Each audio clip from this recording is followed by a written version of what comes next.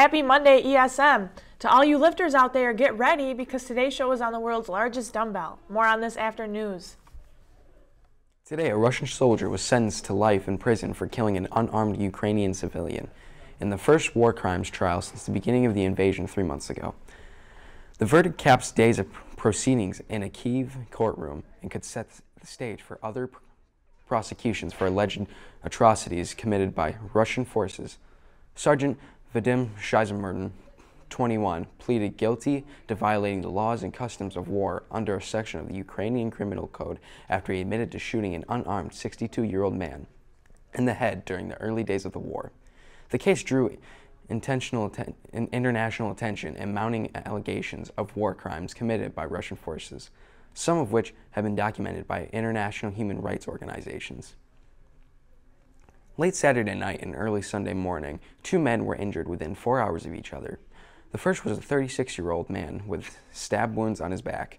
Syracuse Police Department responded to the stabbing at 10:59 p.m. on Saturday. The man was taken to Upstate University Hospital where he is expected to survive.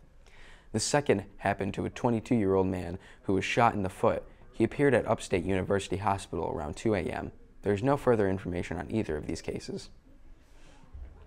Consumers of Jif peanut butter should check their pantries following a recall on certain products. According to the Food and Drug Administration and the Centers for Disease Control, Jif's creamy, crunchy, natural, and reduced fat peanut butters have been linked to a salmonella outbreak spanning a dozen states that's left 14 people sick, 2 of which were hospitalized.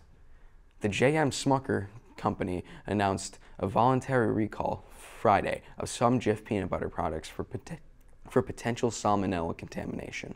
The products were distributed nationwide in retail stores and other outlets. Jars with lot codes 1274425 and 2140525, which can be found next to the best if used date, which should be disposed of. Please stand for the Pledge of Allegiance. I pledge allegiance to the flag of the United States of America and to the republic for which it stands, one nation under God, indivisible, with liberty and justice for all. The morning weight room will be closed on Wednesday, May 25th. Please see Coach Esch if you have any questions. Please help Noah's Care Bags achieve its goal to help parents and guardians who are staying with their child in a children's hospital to take care of themselves and to keep a family together. We provide toiletries to meet their physical needs, a candy bar to remind them to eat, and a positive quote and message for emotional support. Drop off at our collection bin in the high school lobby through May 26th or donate online at noahscarebags.com. For a little background on this ginormous dumbbell, it was made locally in East Syracuse in 2007 by D.N. Gannon Fabricating Inc. And there's the dumbbell right there. So this dumbbell in the picture weighs 451 pounds. It was originally made for lifter Wyatt Lozano, who is from Syracuse, and it originally weighed 315 pounds, representing the 315 area code for Syracuse. And today he lifted one that was 413 pounds. And he was brave enough to try this ginormous dumbbell.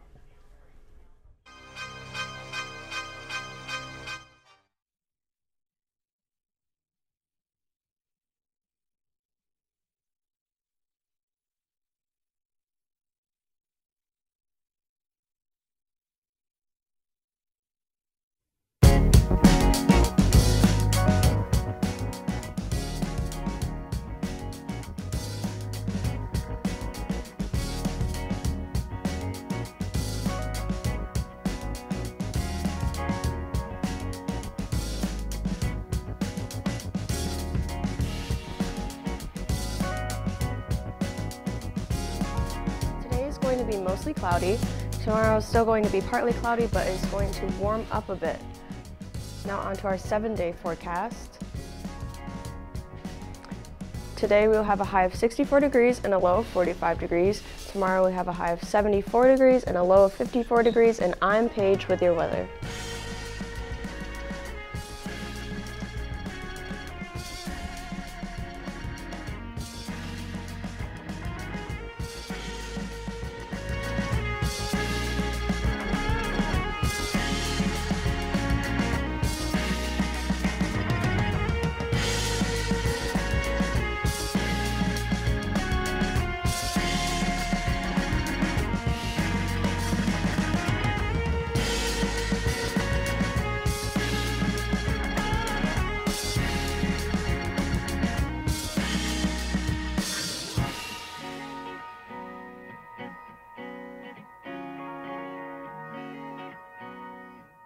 I went down to the weight room and talked to Coach Eschbacher about different types of lifts you can do every day.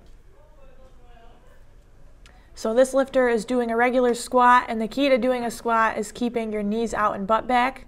Right here he's doing a clean and jerk, a great exercise that works many muscles in your body, such as glutes, hamstrings, and triceps.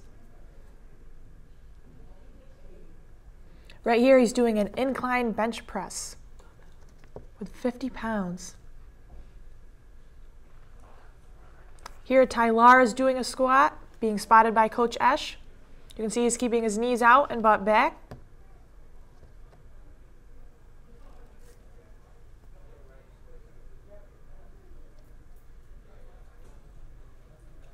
Then here we have deadlifts, another great exercise for any sport.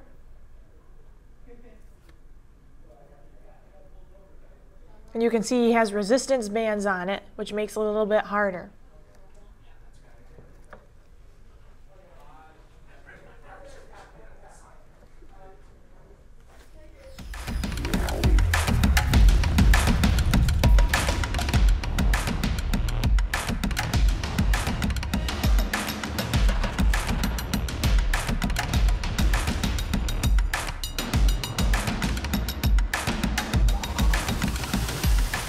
The baseball team finished off their season with a win against Central Square 6-1 and a loss against Oswego 8-7. In the first game, Trey Bova gave the team 2 runs while Jacob Pacheco, Daniel Gilkey, AJ Graham, and Kevin Sturr all had 1 run each. Carter Stewart had 4 strikeouts on the game. In the second game, although they lost, Dylan Clark had the first and only home run of the season, having a good end to his senior season. The Golden State Warriors took a commanding 3-0 lead on the Dallas Mavericks after winning Game 3 109-100.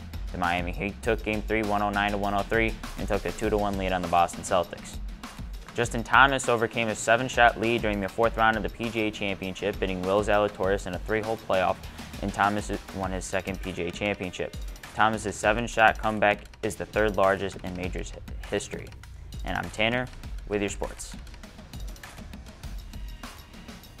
It's crazy that the dumbbell Lozano lifted was 413 pounds. And to give you an example of other things that are 413 pounds, that is 3 beer kegs, a zebra, and a large ape. So imagine curling a large ape. I can't get over that. On that note, I hope you enjoyed learning about the world's largest dumbbell and some different lifts that you can do in the weight room. From me and everyone here at The Morning Show, have a great Monday.